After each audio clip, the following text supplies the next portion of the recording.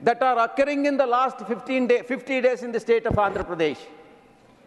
Sir, Andhra Pradesh has become a hub of violence in which NDA is also a partner. It is an NDA government led by Telugu Rajyam party. And targeted murders, targeted rapes, vandalism, and by a particular caste groups. You speak on the budget, Honorable Vijaya Sai Reddy. This is budget, sir. Why I am saying is, sir, kindly understand that I am saying that Home Ministry allocations to the police department is inadequate. I am only trying to say why it is inadequate. It is a budgetary speech, sir. Confine yourself to budget. It is a budgetary speech. Yes, this will be my advice to you. Please do not object, sir. Why? Why I am trying to justify why more allocations are required for the Home Ministry. Subject is budget. Sir, 490 government, 560 private properties have been attacked. 1,050 assaults have been made. 300 attempts of murders have taken place. 31 political murders in the last 50 days. Please come on the subject. This is subject only, sir. No, these are figures you have to authenticate again. You have to authenticate. I respectfully disagree with you, sir, because this is a subject. You have to authenticate all these figures. Sir, and we are not discussing law and order of the state. Please. Homes of marginalized SC, ST, BC communities have been demolished. Please confine yourself to the budget speech. This is part of my budget speech, sir. I'll again remind you, Mahatma Gandhi, sir, if you are, please, I'll request you. If you are going to deny me an opportunity, I welcome you, sir. Please, you used to object such things. If you are going to deny me an opportunity to speak on the budget, I welcome, sir. Please confine yourself. I respect you. I have great respect towards you, sir. Please confine yourself to Mahatma Gandhi has said, sir, injustice anywhere is a threat to justice everywhere. This is what Mahatma Gandhi ji has said. Sir, in the instant case, the present government in Andhra Pradesh is a threat to democracy and peace everywhere. Please confine yourself to budget. Please. Sir, next is false news. Why? Sir, the allocations to the information and broadcasting. I draw your kind attention to the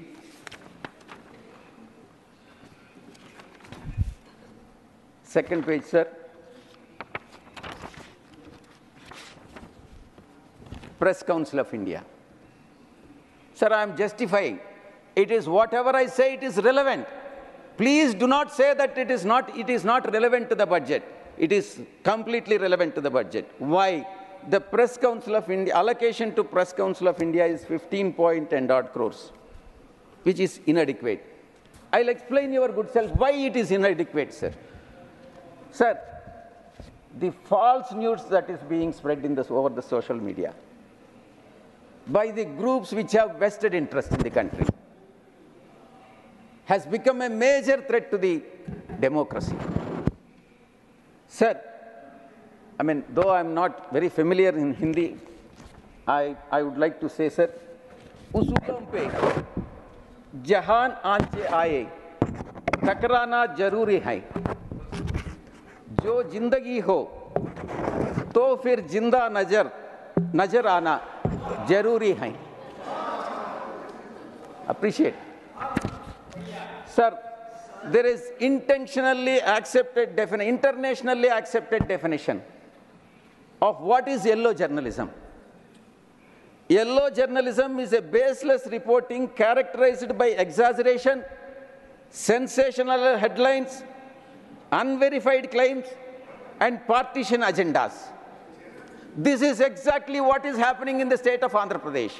Therefore, increase the allocations to the Press Council of India and make it as don't make it teethless, and give powers to the Press Council of India to take action against these so-called television channels and the newspapers, and also the social media agencies which spread this news, false news, and take action immediately and instantaneously as and when it happens, sir, or even prevent before it happens, sir. Allocation, sir. So therefore, it is part of the budget speech. It is not a political speech. Sir, Honorable Finance Minister has said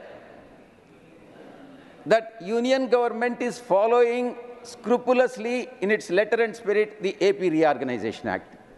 Where is it? Where is the Union government following scrupulously the AP Reorganization Act? What happened to the special category status? What has been promised on the floor of this House by the then Prime Minister of the country? And the BJP also, at that point of time, has agreed that it should not be for 5 years, it should be for 10 years. And they have backtracked on that. Special category status may be given to Bihar or any other state, we have no objection. But it should be given as assured and as entered in the assurance, register of assurances in Rajya Sabha, that special category status should be given for the state of Andhra Pradesh. The government is a continuous entity. And the promises that have been made, assurances that have been given by the earlier government cannot be withdrawn or cannot be suspended or cannot be ruled out by the present government. They have to be honored unless they are illegal and unlawful.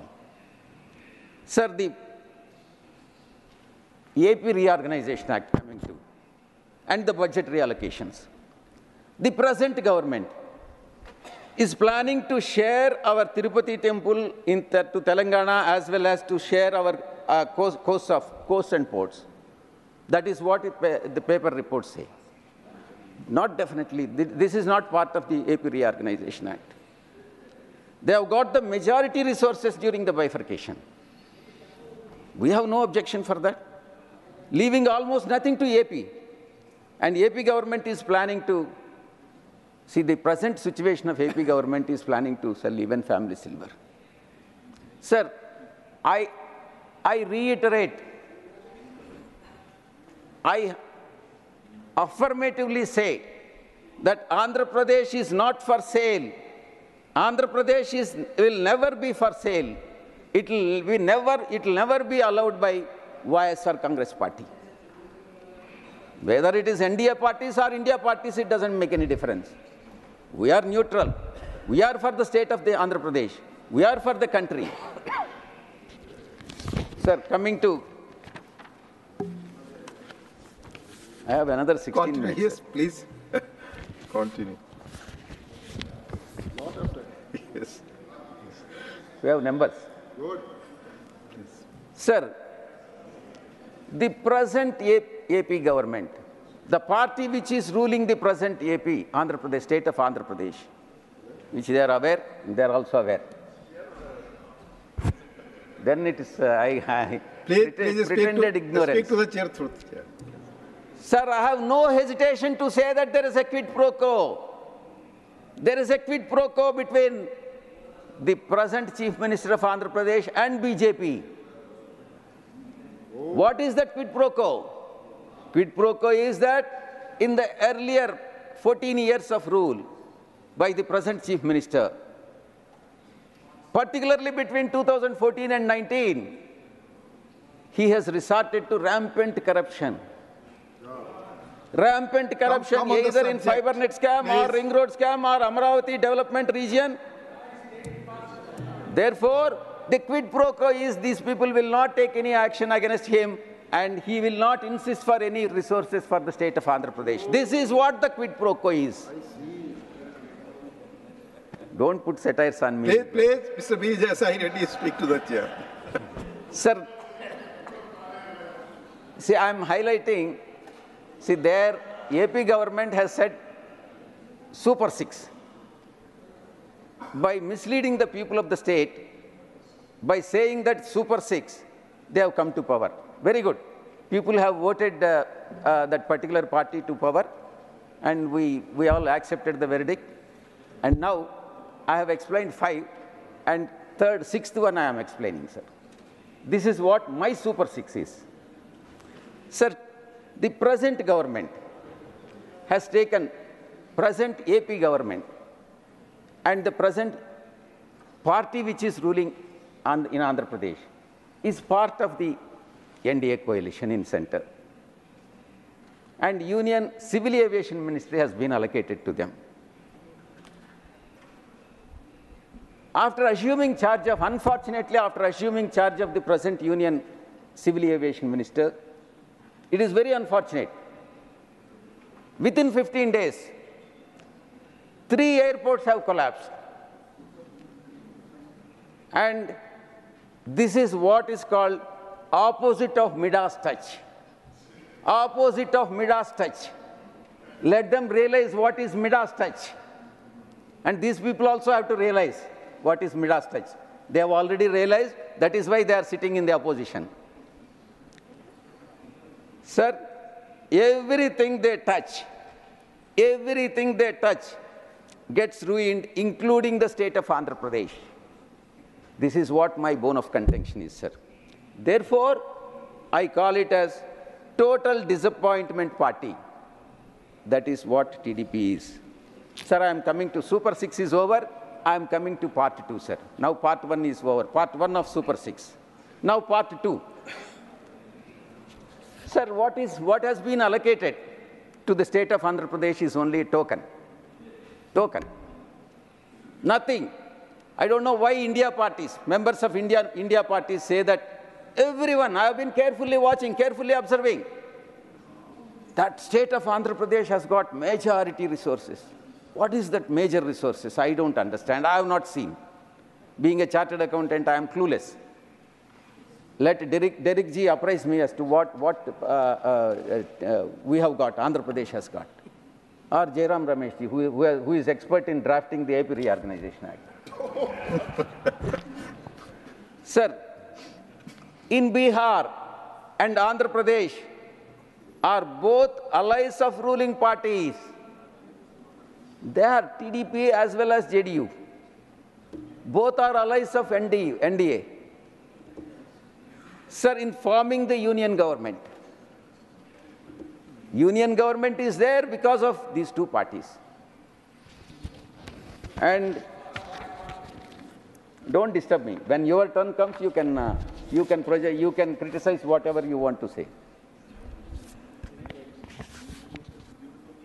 Fake news of yellow media. I have already dealt with that, sir. The fake news of yellow media that the budget is for Andhra Pradesh and Bihar. The budget, I say unambiguously and assertively say that the budget may be for Bihar because they want to come back to power in Bihar. They have already come to power in Andhra Pradesh. This may be a budget for Bihar, definitely not for the budget for Andhra Pradesh, sir. So let India parties rectify the mistake what they have committed, and let them in the future discussion, let them not say that this budget is for the state of Andhra Pradesh. By saying so, they are helping the NDA parties. Sir, 26,000 has been allocated for roads in Bihar, highways. What is that has been given to Andhra Pradesh? 15,000 crore loan. That too, center is arranging it. I don't know whether Jairam Ramesh ji has to say whether loan can be treated at par with the grant. No. According to me, no. As a chartered accountant, no.